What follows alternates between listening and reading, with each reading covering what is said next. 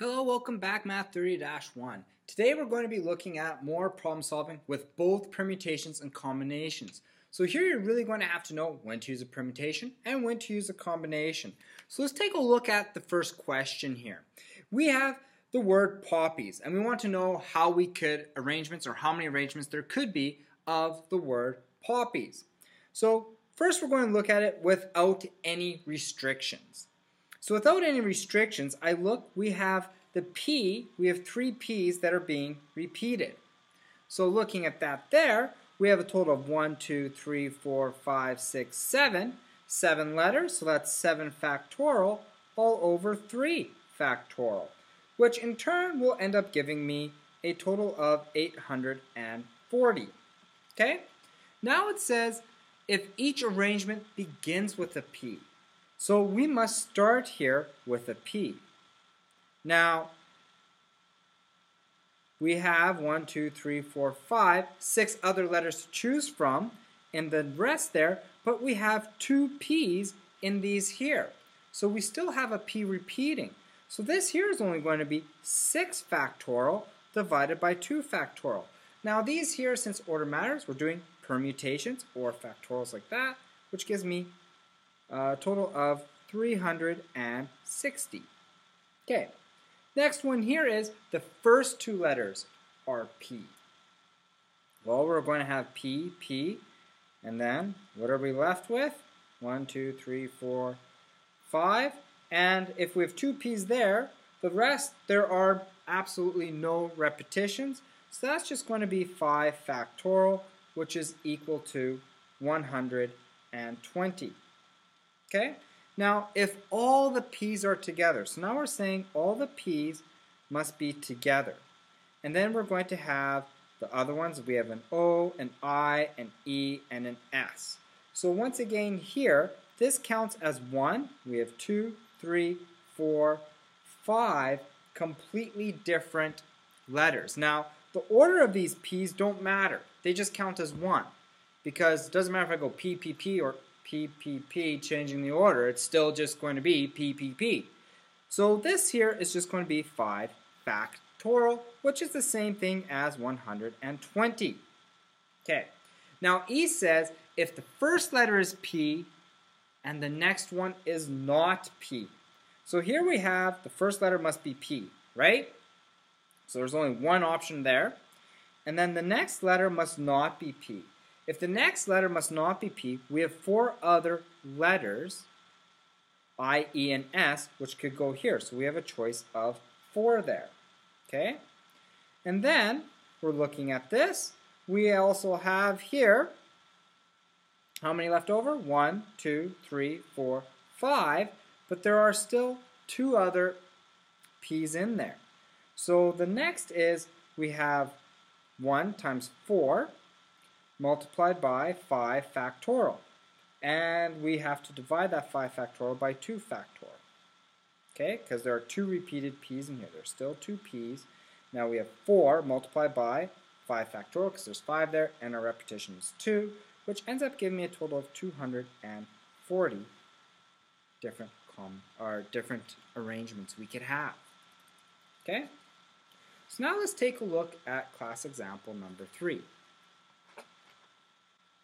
So we have here now, a class consists of 5 girls and 7 boys. A committee is to be formed consisting of 2 girls and 3 boys. Determine the number of ways the teacher can choose the committee if there are no further restrictions. Okay? So we have 5 girls, and we want 2 out of the 5 girls. So out of 5 girls, we are choosing 2. Order here does not matter. As long as they're chosen, they're chosen. Then out of 7 boys, we are choosing 3. Okay? So I multiply those together. That's the same as 10 multiplied by 35, which gives me 350. Okay? Now B says Johnny the principal's son has to be on the committee.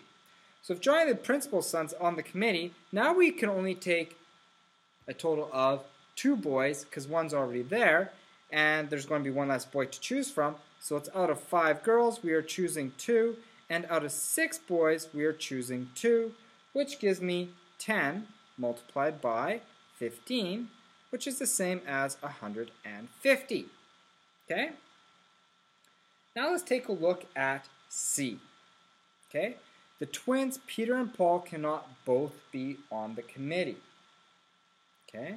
So Peter and Paul cannot both be on the committee. So we have three situations here. We could have Peter. We can have Paul.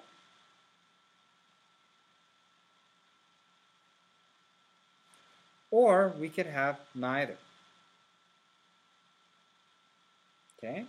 So we could do this two ways. We could calculate the probability that Paul is chosen, calculate the probability of Peter chosen, and then we could calculate the probability that neither are chosen.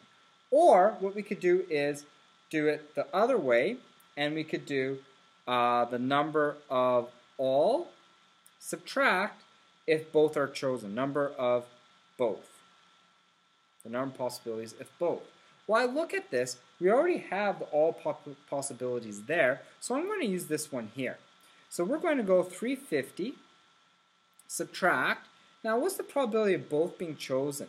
So that means there's only one other boy to be chosen out of 5. So it's going to be out of 5, choose 1, okay? Because we can only have one other boy.